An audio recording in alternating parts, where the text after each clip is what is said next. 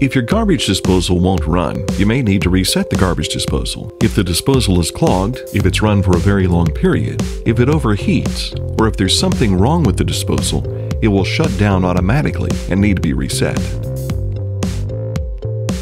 If the overload protector has tripped, you'll see that the red button has popped out about 1/4 of an inch. To reset the garbage disposal, follow these simple instructions. Make sure the disposal switch is in the off position. Gently press the red button in to reset the garbage disposal. If it does not stay in, wait 10 minutes and try again. Turn on a cold stream of water and turn the disposal switch to the on position. The disposal should now run again. If the disposal reset button still will not stay, or it continues to trip the overload protector, the disposal will require service. Please submit a service request through the Active Building app for one of our professional JVM service technicians to repair your garbage disposal.